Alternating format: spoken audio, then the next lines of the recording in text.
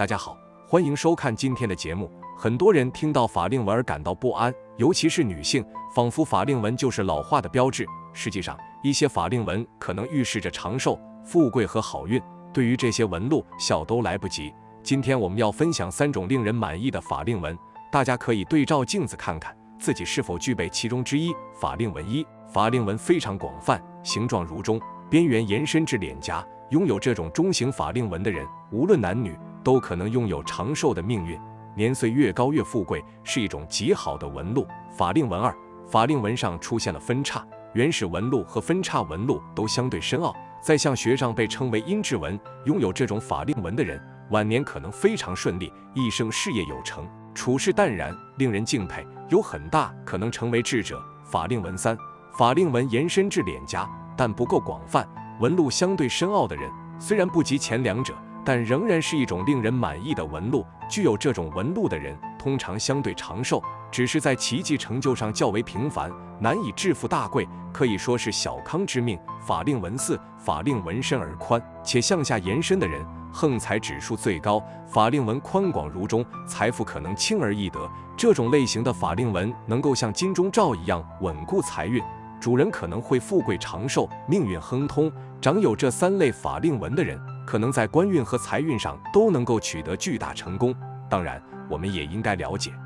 除了法令纹之外，脸上实际上还有许多其他纹路。在相学中有一句谚语，像无善纹，就好比面无善痣一样，脸上的纹路都被视为不祥之兆。今天我将为大家介绍16种比较常见的面部凶纹，一起来看看吧。1. 颧骨有破颧纹。颧骨被称为权力之骨，代表着一个人的欲望、野心、性格和成就。如果眼睛下方有斜纹横穿到颧骨之上的话，在相学中即称破颧纹。颧骨代表着一个人的主见和魄力，这种人一般很有想法，但是意志不坚，导致事业不稳，容易导致权力和钱财方面的丧失。女人破颧纹主克夫，男人破颧纹主官司。2. 鱼尾纹多者。鱼尾纹位于眼尾与眉尾处的位置，代表的是一个人的夫妻运势与婚姻运势等。而一般鱼尾纹的位置长得杂乱无章，看起来杂纹长得比较多，则这样的人对待个人的感情非常的不专一，破坏夫妻间的感情生活，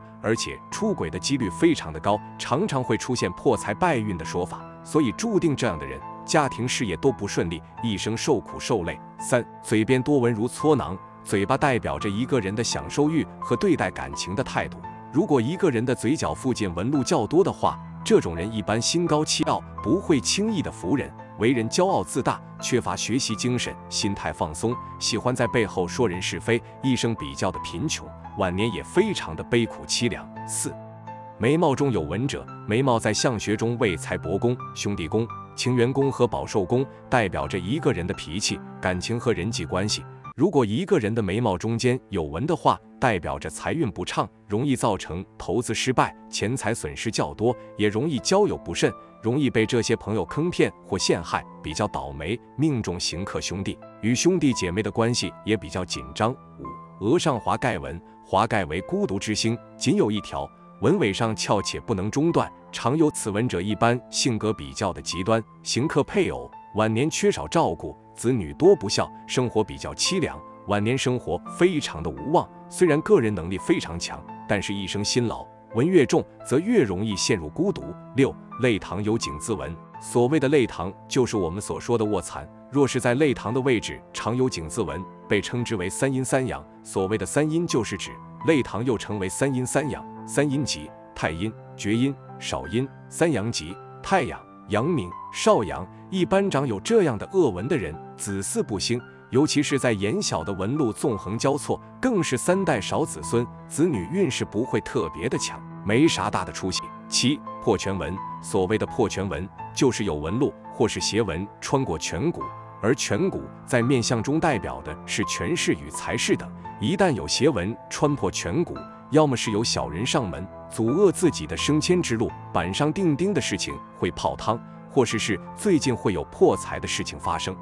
主刑克自己的伴侣，有官司缠身，与人发生经济纠纷。8. 法令纹有断裂。法令纹是指从鼻翼向嘴角处延伸的纹路，代表的是一个人的权力与统御能力等。一旦法令纹出现断裂，或者是有明显的断节，则这样的人命中主破败，刑克自己的伴侣，而且一般这样的人败家破财，赚钱赚得非常的辛苦，一辈子都是非常的辛苦劳碌，也赚不了大财，无论男女都是劳碌命。9. 肩门有纵纹，在相学中，若是肩门的位置常有纵纹，被称之为肩门举枪，尤其是纹路看起来非常的清楚明亮，则这样的人夫妻生活也不是特别的美满，夫妻间的关系也会非常的紧张，夫妻间的矛盾争执也会非常的多，离婚的几率也会非常的大，夫妻间的生活不美满，一辈子都过得比较辛苦，容易有多婚命。10. 额头有燕字纹，所谓的燕字纹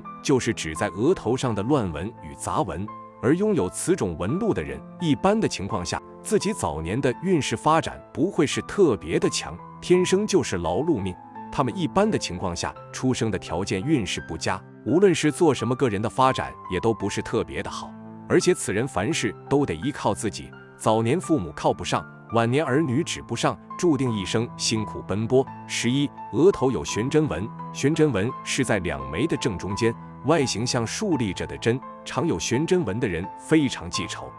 性格顽固，没有包容性，凡事都爱斤斤计较，吹毛求疵，而且经常疑神疑鬼，不管什么事情都觉得是他人对不起自己，和别人一旦发生了争执，就喜欢暗地里报复别人。此纹平常是看不出来的，只要爱皱眉时出现的人，主劳心劳碌，不光是夫妻生活会遭到影响，而且人缘也不好，跟那个都合不来，所以有很多孤老的贫穷老人都长有悬针纹。12. 山根有横纹，山根位于两眼之间的鼻梁处，若是在山根处有横纹，则这样的人事业受阻，中年运势不强，甚至还会影响到做自己的身体健康。而山根处断裂或是山根处的杂纹较多，则这样的人做事毛躁，凡事都会以自己为主，一点的是非观念也没有，对婚姻不利，很难获得幸福。所以无论男女，山根处一定要丰隆饱满才行。13. 抬头纹早现，抬头纹就是指在额头上的纹路，常常许多人一抬头就能够看得到，多看中年的运势。但若是年轻轻轻就长了不少的抬头纹，看起来非常的杂乱，则一般这样的人自己的福气运势不佳，个人也没有啥大的智慧，甚至早早就要辍学赚钱，一生都在底层工作打混，很难会有出头之日，所以他们握住的钱财不多，自己的事业也很难会有好发展。14. 鼻梁有乱纹，鼻子主财，代表的是一个人的财运与事业运势等，而且鼻子在相学中更是有财帛宫及恶宫的说法，所以在鼻梁处的位置长有杂纹或是恶痣，都会严重的影响到一个人的财运与事业运势等，对自己的身体健康也会非常的不利，甚至还会因为疾病而引发贫困，所以这样的人一生都会过得比较辛苦，日子难以有啥大成就，庸庸碌碌一生。15. 苦泪纹与抬头纹早现一样，苦泪纹就是指法令纹早现，而且一般的情况下，拥有这样恶纹的人，早早的就要为赚钱养家而发愁，而且这样的人一辈子都没有清闲的时候，结婚前需要帮助父母赚钱养家，结婚后则需要为妻子孩子操劳一辈子，一点都不敢休息，而且拥有此种恶纹的人，个人的胆子也会非常的小，就算是有赚钱的机会，也会因为害怕失败而破财。16. 伤害纹，所谓的伤害纹位于眉头的左侧，是一条独立出现的纹路，那些长有这种纹路的人，通常心思非常沉重，